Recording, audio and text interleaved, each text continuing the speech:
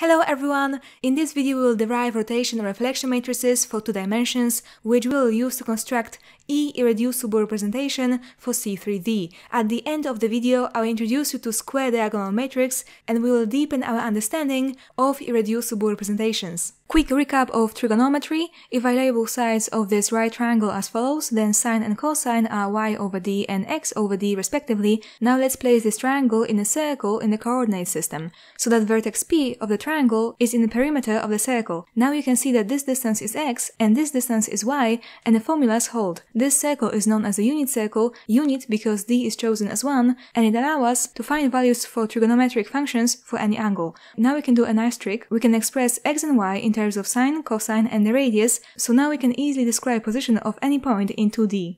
Let's start with rotation matrix. We have some position vector, q, position because it starts at 0, 0. It is placed at the angle alpha to the x-axis. Now let's imagine that we rotate this vector by an angle theta and we get q prime. Position vector has the same coordinate as the endpoint, and if you're not a fan of vectors, you might forget that it's a vector and imagine that we are only rotating a point. It will be written down in exactly the same way. So point q has this coordinate and q prime has this coordinates. Notice that we have sum of angles. Now we have to use the formula for the sum of sines and cosines, so the new coordinates looks like this, and the next step is to substitute d sine alpha and d cos alpha, and we are almost done. We just need to notice that these two terms need to be swapped, and we can express the entire thing like that, where x and y are the coordinates of any point or any position vector. So the general expression of the character of the rotation matrix in 2D is 2 cos theta. Also notice that cos alpha and cos minus alpha have the same value, because they share the same x value and cosine is x over d. That means that the character of our matrix is independent of the sense of rotation. Therefore, Cn1 will have the same character as Cn n-1. For instance, C3v has the same character as C3v, 2 being n-1. Anyway, now reflection matrix. So we need a point and a plane of reflection. Let's call the angle from the point to the plane beta. When the reflection happens, the point L will end up on the other side of the reflection plane, separated from the plane by beta as well. Now we need some more symbols. Let's call alpha plus beta theta and theta plus beta gamma. Why do that? Well, we ideally want to express our reflection using the angle theta. That is by the angle at which the reflection plane is placed with respect to the x-axis. Alpha is also useful because we want to do the same kind of substitution as for the rotation matrix. Therefore, let's solve for beta, and let's substitute it to the equation 1. So it turns out that gamma is 2 theta minus alpha. That will allow us to describe the L prime point as follows. And then we need to expand the difference of trigonometric functions. The formulas are below. Then substitution, and the full equation is as follows. The reflection matrix in 2D will always have character equal to 0 regardless of the angle, which is a very satisfying result. So with these two formulas, we can easily write matrices for rotation. The angle is 120 and 240. We have seen that the character for rotation matrix is independent of the angle of rotation, so it's all good. Just for the record, here the rotation is anticlockwise because that is how we derived it. Mathematicians are fond of anticlockwise rotations because rotation from x positive arm anticlockwise gives, by convention, a positive angle. Then we insert angles to the reflection matrix. Only remember that we need to double the angle, and that's it. So notice that these are exactly the same matrices that we've seen a couple of videos ago. Davidson emphasizes that it's necessary to confirm that these matrices mirror the relationship between the operations themselves. If the Cayley table for the operations and the matrices does not have one-to-one correspondence, then we've made a mistake in deriving the matrices. In our case, it's all fine.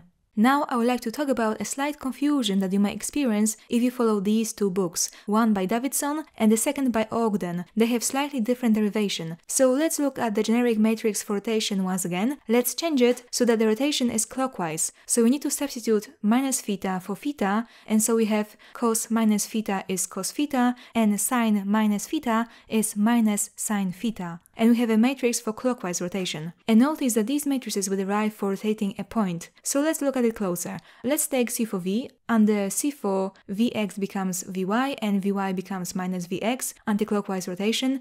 This is somewhat close to our hearts because I told you that x and y under E means that we have some entity with x and y directionality converting into one another. And we were demonstrating that on p orbitals. And a similar relationship exists for a point. So let's say we have a point P on the x-axis with coordinates a0, then if we rotate it, the coordinates will be 0a, they swap. So the resulting coordinates are mixtures of the original coordinates. So it doesn't matter if you rotate a point in 2D, which is defined by x and y coordinates, or x and y vectors. Org then derives rotation matrix for a point, and Davidson avoids this apparent confusion altogether by deriving rotation matrix for x and y vectors. He rotates clockwise, he expresses the new vectors in terms of the old ones. So notice that tx prime has y component that is negative because we need to reverse ty. It needs to point downwards. And for ty prime, x component is sine, not cosine, because the angle is here, not here, like what we saw a couple of slides ago. So the relationship is that anticlockwise rotation for a point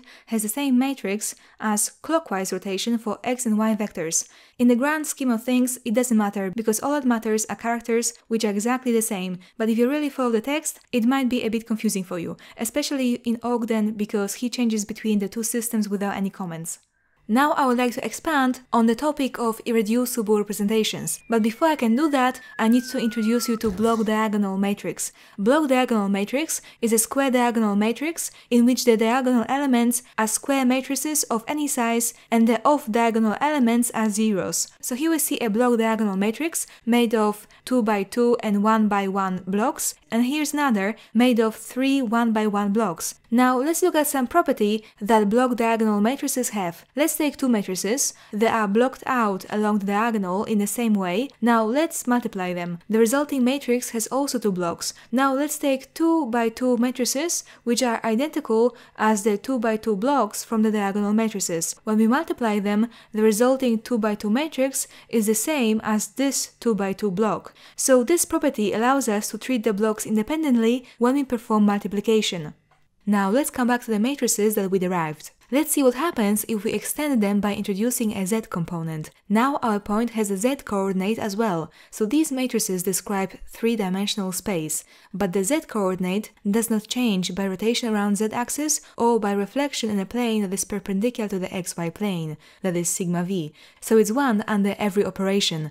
Now we can see that our 3 by 3 matrices are square diagonal matrices. They are made from 2 by 2 and 1 by 1 blocks. All the other entries are zeros. We know that the 2 by 2 block corresponds to E representation. So what is the 1 by 1 block? The entries are 1, 1, 1, so that would be A1, and indeed when we look at the character table, we see that Z is described by A1. So we can write it down like that: tau xyz equals E plus A1. xyz are the basis of our representation. Just remind you, the vectors functions used to obtain the representation, reducible or irreducible, are said to form the basis of that representation. And also please recall that tau is a symbol used for reducible representation. The 3 by 3 matrices are reducible because they can be brought into this block diagonal form, and the blocks are the irreducible representations. So irreducible representation is a representation that cannot be reduced more, cannot be forced into a block diagonal form. We also know from the previous slide that the blocks can be multiplied independently and effectively treated independently. Very nice and convenient. As I said earlier, there is virtually infinite number of reducible representations, depending on what vectors or functions we take as a basis for our representation, but they can always be decomposed to some combination of irreducible representations. So as I said earlier, irreducible representations are like building blocks. One more thing, just notice that for E and sigma v1 matrices, you could say that they are made by 3 1 by 1 blocks, but we need to consider all of the other matrices for all the other operations, and they have to break into the same blocks, and the rest of the matrices break only to 2 blocks. So that's all I have for you today. I hope it helps. Thank you for watching, and see you in the next video.